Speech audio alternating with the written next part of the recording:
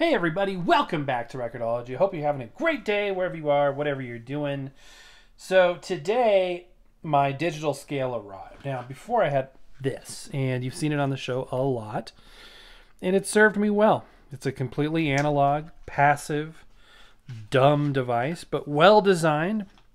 This one is branded Ortofon, although I believe that it is a generic product that companies can brand. It's literally a piece of plastic with a metal weight in one end and this little teeter-totter deal, and it allows you to measure tracking force up to approximately 4 grams, which is all fine and good. However, it's imprecise, and if you go over 5 grams, you know, assumedly you can get up to 5 grams because the scale goes beyond the markings, but it's imprecise. It's imprecise, and because the topic of tracking force does come up so often, I figured, you know what? Let's invest and let's get the scale.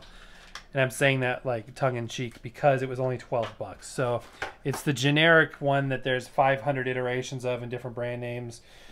This one seemed to have good reviews. You'll notice it maxes out at 5 grams. However, it's not really a problem because it comes with a weight, a 5-gram weight, and you can add that weight and recalibrate it to go up to 10. So that'll be good. This little case for it. Here's the weight. 5-gram weight. And a couple of button cell batteries. That's kind of a bummer. I wish it was either rechargeable or had AA batteries. I don't like button cell batteries. Even though I always feel like, somehow I feel like it's harder to get a hold of button cell batteries. Even though I know that's not really true because they're, you know, everywhere that any battery is. But I don't know. That's just my perception. So this is the Sunayo scale. Again, it's the same exact scale. I like how they literally take the time and energy to put a protective film on that. So when you read the Made in China logo, you are looking at a quality reflective label. It's got little rubberized feet here, a little battery compartment there. So let's go ahead and stack our batteries in there. Just like so. Hopefully they'll last a long time. I would think they would, because it's not like you're, you know, leaving this powered on for a long period of time. This slides off here, and there's the actual scale. I'm not sure if they're all kind of angled up like that. I assume they are. I saw the pictures of this one, and it did, but it still had good reviews. So, and I know this is a cheap Chinese scale, but it should still serve our purpose as well. So let's go ahead and power it up. Blue backlight, which is kind of nice. And let's see what happens. So we need to zero it out. It seems to be pretty sensitive just for my movements. And I guess this is memory? I'm not sure. Maybe I should read the instructions. But let's put it down. Let's see what happens here. In fact, let's do this. I'm going to put it down here, and then I'm going to zoom in a bit.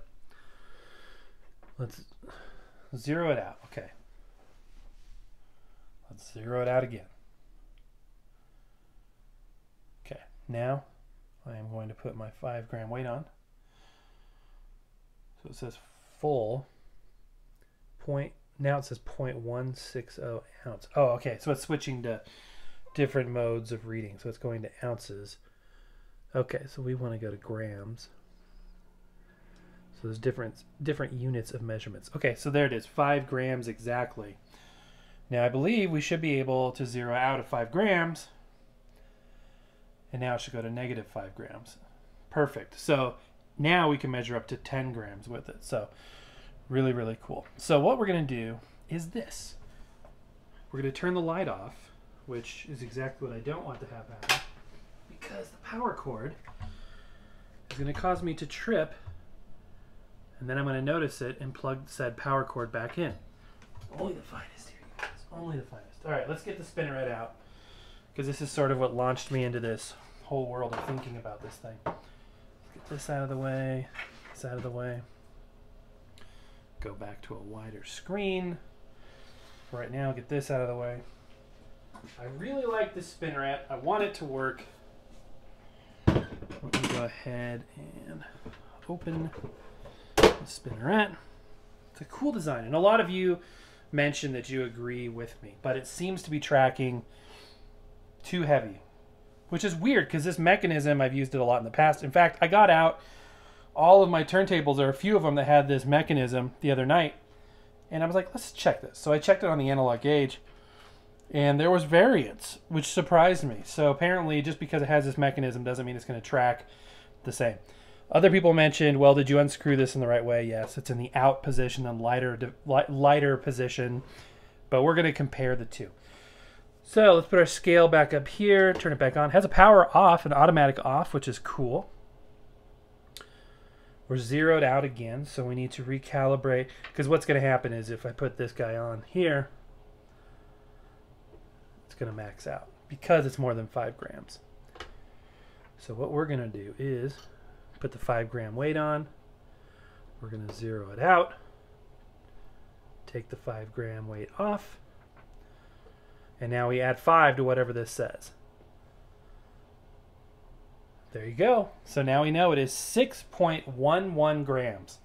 So yeah, that is pretty heavy. And somebody mentioned too on that record that we were looking at the other day that it may require Shibata stylus if it's a because of the fact that it's a quad core disc. So maybe I picked a wrong record. So why don't we go ahead and test another one here? But just for grains, let's go ahead and rotate the counterweight forward all the way and see where we get. Again, we got to add 5 to whatever this says. Doesn't change it that much. It goes up to 6.5. That's really interesting. So from 6.1 to 6.5. Really interesting. I'm putting it in the back position again. 1.1.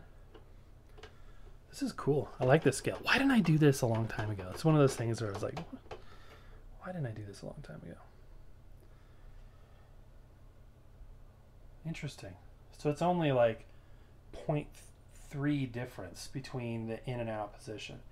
So it's 6.1 grams versus 6.5 grams. Really, really interesting.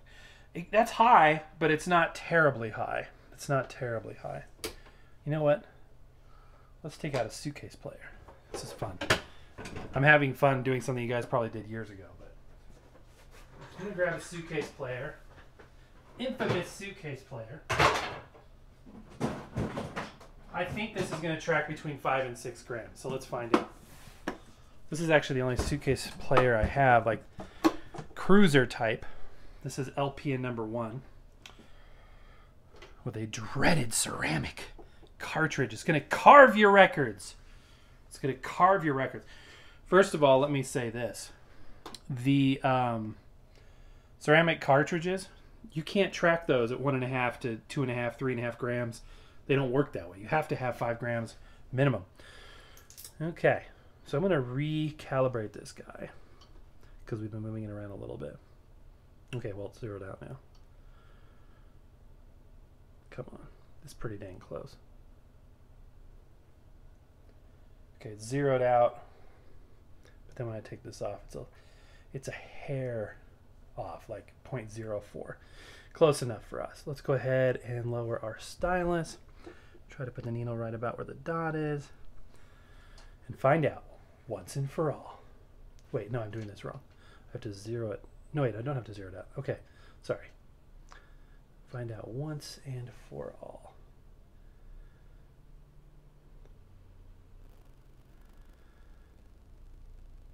It's about 6 grams. 5.89. Interesting. Okay. So I wasn't that far off, between 5 and 6 grams, and it's not, that's tracking lighter than the magnetic cartridge in the other turntable. So interesting. This will be fun to play with and experiment with. For 12 bucks, I would say it's definitely worth it. It seems to be, you know, well enough built for our purposes. It's not going to be like a, you know, super, you know, top of the line accurate thing, but for our purposes, it should serve us well. So I'll put a link in the description to the exact one I got in case you want to pick one up for yourself. I'll also put a link for this. A lot of people ditch the digital meters and go to these because they prefer them. So it's all kind of it's a point of taste. And I'm going to experiment some more with the Spinneret and see if I picked the wrong record to demo that day, or if it truly is just, you know, too much weight. So, all right, guys, that's going to do it for now. Happy record hunting. We will see you tomorrow.